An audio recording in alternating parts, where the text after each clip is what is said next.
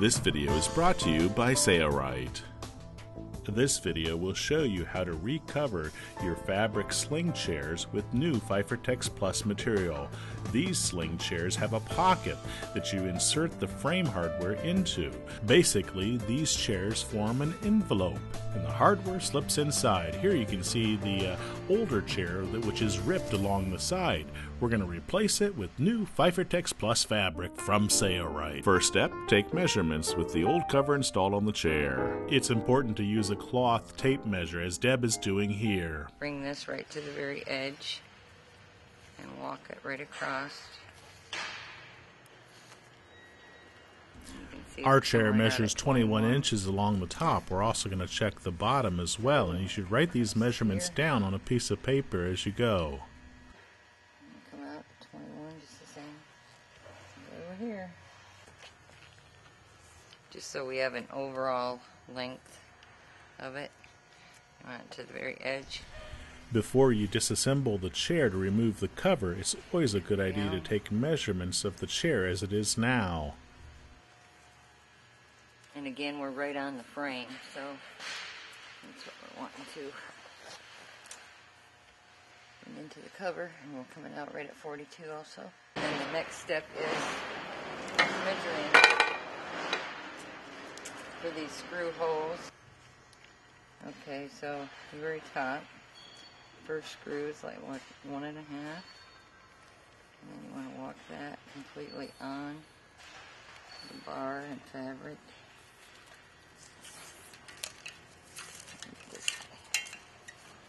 Okay, so we're at 14.5. This one.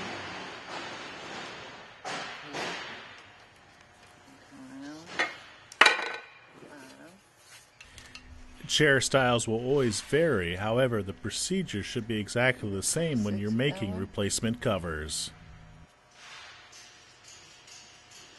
And then this bar is where the actual cover is, so just measure right along the bar there, rather than the cover. And you'll find 37.5. The next one.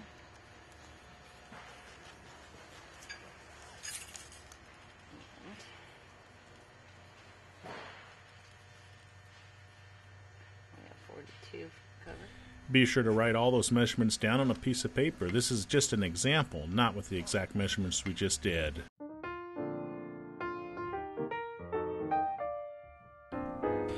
Your sling hardware may be completely different, but basically you just want to disassemble the entire chair and be sure to label or take pictures of how things were so you can easily reassemble the chair. Small one off. So we want that to be our top one, and we want that one to be number 1. We'll continue to remove the hardware until we get down to the bare bones of the chair so that we can remove the 2 inner rails that help to tension the cover to the chair. Okay, let's take this off. 1, 2. Like this one, number 2. Now Deb will go inside the pocket of the chair to remove the hardware inside the envelope cover. Inside. You can see where these bolts are here.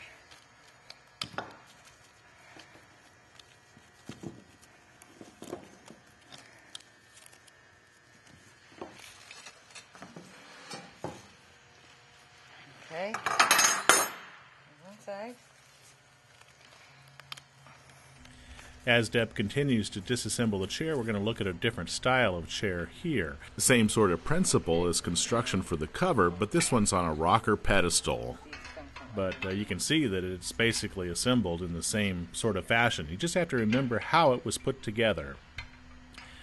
Now that the chair cover has been removed, here's Deb again talking about measuring with the cover installed and with the cover removed. I suggest you take it on the chair and off the chair.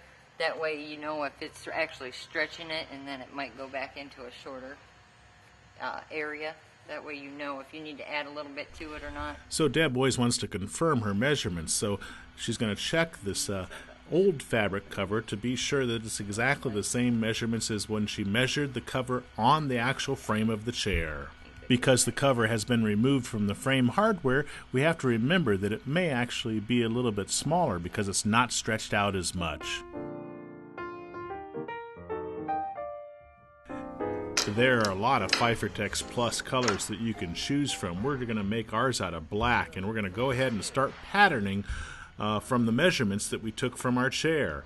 Because it's a pocket style or envelope style sling chair, we need to make a front side and a back side. So we're going to have two rectangular shaped patterns here that will have to be sewn together around their perimeter. Deb's just using a Sharpie marker to mark on this FiferTex material. This is a silver colored marker so we can see the actual marks. She's transferring the measurements over to the fabric and then making marks so that she can strike a line along its length and its width to determine the size of the two panels we need. Remember earlier, this envelope sling chair cover has bolts that protrude out the back so you can screw the frame together. Deb's now marking the fabric at those positions. We only need to do this to one of these fabric patterns. The other pattern will be the top side and it won't have any holes through it. So she's referring to her measurements and marking the position right on the fabric. Let's go back to the old cover and take a closer look at these slits where the bolt protrudes. These are like 1.5 inches. The slit is, and the bolt's coming out right at 1 inch. So we want to come in here, 1.5 inches. Make our line. And then 1 inch in from the edge. That's where that bolt came through the cover. At each one of these locations, she's going to measure over 1.5 inches and 1 inch where the bolt actually came through. The opening on your chair may be slightly different. We're going to be cutting right through there. This is the top On the two rectangles, the rectangle that has the slits, it's important to note where the top is.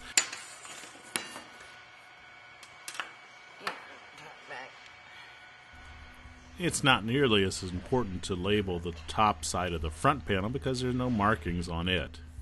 Now that we have all those positions labeled on the first panel for the bolts, we need to mark the position for the pocket at the bottom of the chair, and we'll do that on that same back panel. That was like 15. We want to take that 1 inch also. Up. You don't need too big of a pocket here. Deb's just copying exactly what she had on the previous panel that we removed, and she's going to go in 1 inch. This will actually be folded back to create the pocket to insert the hardware when the two covers are sewn together. That and hem that will be our envelope opening. Okay. Go ahead and cut in here. We'll now use shears to cut each one of these slits that we marked on the back panel and also to cut the two rectangles out. There's no reason to use a hot knife. FiferTex Plus material does not unravel much at all. Cut these all the way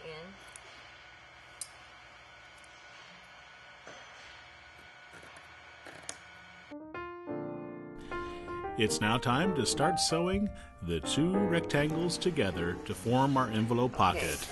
We have, this is the back, so it will be flipped over and then this top will be put on. Before we do that, we want to take this back and where we made our cut.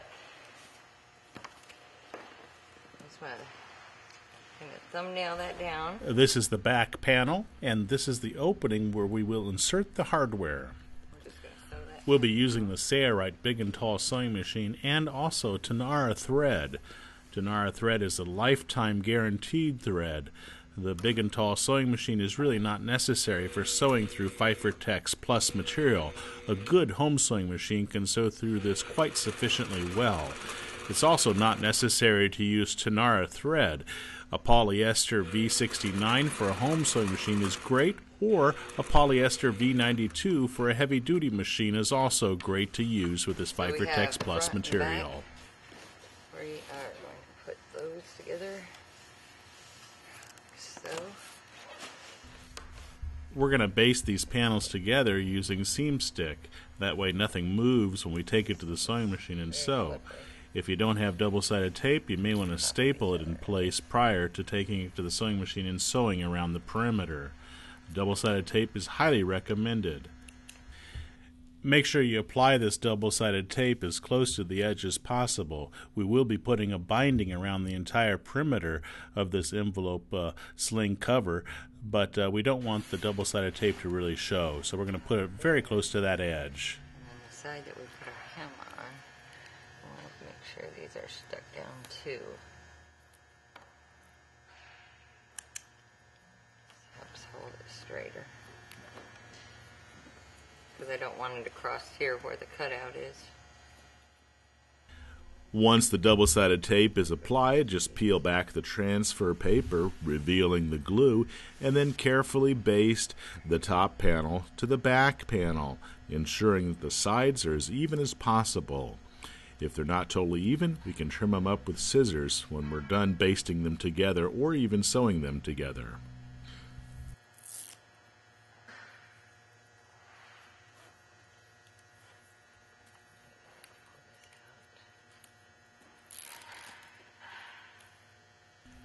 As Deb bastes these panels together, we're going to fast forward through this section here to give you an overall view of how it's done. Basically, peel back the paper, reveal the glue, and baste it down.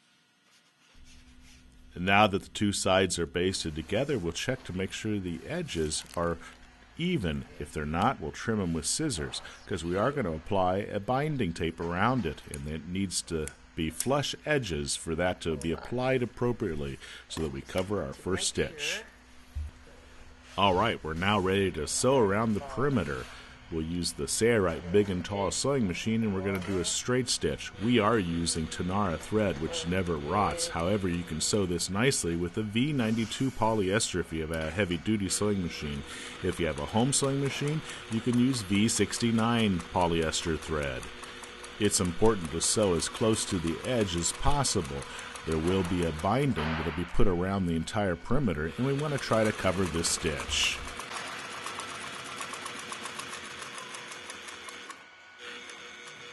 You'll notice that when Deb reaches the corner, she leaves her needle buried in the material, lifts her foot, pivots on the needle, lowers the foot, and continues to sew. That's one great way to make a 90-degree turn. And at the top where the opening is, notice we're not sewing across that because there's nothing really to sew. We want to leave that opening open so we can insert the hardware.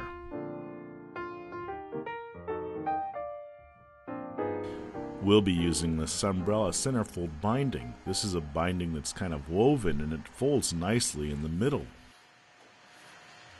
So we're going to do the centerfold here, and then we'll go all the way around, come back here. And since we have this opening, when we come around with our binding, it'll just go right down over the raw edge here and miss the hem completely. Deb will start the centerfold binding kind of in the middle of the chair cover. She's going to fold it around the edge, and you'll notice it folds fairly nicely right in the center because this is a centerfold binding.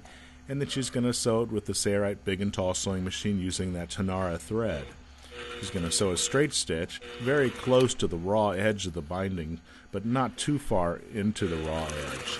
Just enough to keep the binding in place and the stitch far enough inside the edge of the fabric that the binding won't come off easily. She'll sew around the entire perimeter. Notice that while she's sewing, she's working about 1.5 feet away from the needle to ensure that the binding is being folded appropriately. Watch as Deb gets here to the corner, she'll stop, and then she'll make a bend in the binding, and then turn it over on the bottom side to make that 45-degree bend in the binding to make the 90-degree turn. She buries her needle in the corner, lifts her foot, rolls the fabric around, then she'll lower her foot and continue sewing. It's a great way to make a 90-degree turn with the centerfold binding. If you were using the Sunbrella Marine grade, which is basically a heavier binding, you wouldn't be able to do this at the corner. You'd have to basically cut the binding then start the binding again at your 90-degree corner. But with a centerfold binding, it's no problem. One of the reasons we have such great slow-speed control is because we're using the MCSCR power system with this Sailrite Big and Tall sewing machine. It's phenomenal. Hopefully you can see this in the video. Unfortunately, the black color is making it kind of difficult. Okay, you pull this up tight. Keep that at the edge. Bring this down. Fold that back. Should make you a corner. Okay, and do the same here. Pull it straight forward. Hold it at that flat edge. Bring that up. Should make you a corner. Okay. And you just walk up to that point. Bury your needle in that corner. Lift your foot and turn. Holding this underneath.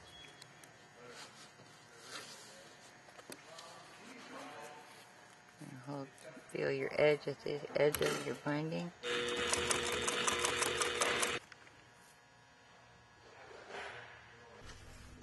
And here we're coming to the end with the opening, and you notice how Deb continues to sew that binding on right over the top of the opening. So just keep going until you get to where the two sides meet. Just pass this a little ways.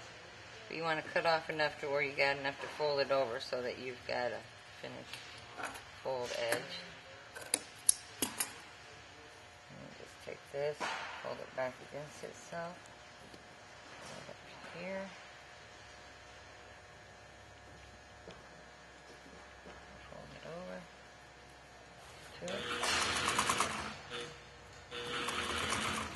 We'll do a little bit of reversing here, and that completes sewing on the Sunbrella centerfold binding from Sailrite.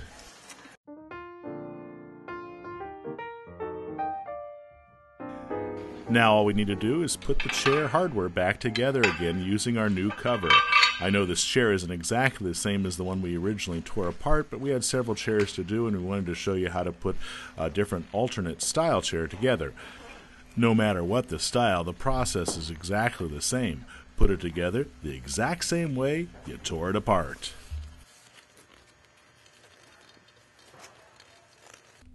We're going to speed the film up a little bit, or fast forward through a lot of this portion. We want to show you all the steps, but it's not necessary to show you them in detail. Once the cover's made, it's just a matter of putting the hardware back together.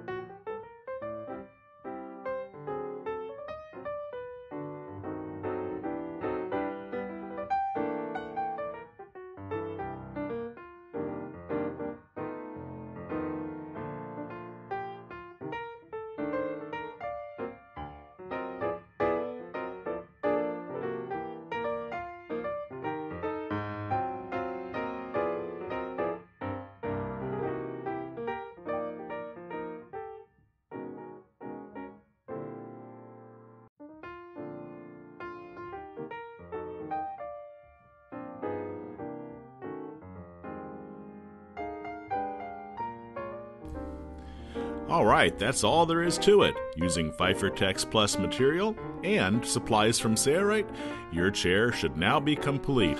We hope you enjoy many, many years of satisfaction and relaxation in your Sling chair. It's your loyal patronage to Sailrite that makes these free videos available. Thanks for your support.